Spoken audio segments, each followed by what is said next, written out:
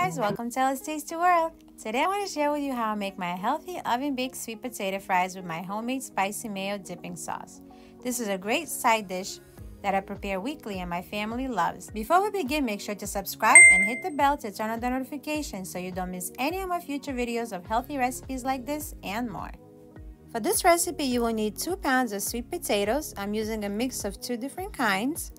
Sweet potatoes are rich in vitamin A, which helps support your immune system. I'm also going to use a little bit of arrowroot powder to help them crisp up. You can substitute this with cornstarch if you don't have arrowroot powder. I'm also going to be using avocado oil, Celtic sea salt, a little bit of fresh cracked black pepper, and smoked paprika. This is optional, but I like to use it because it's one of my favorite spices. Let's get started.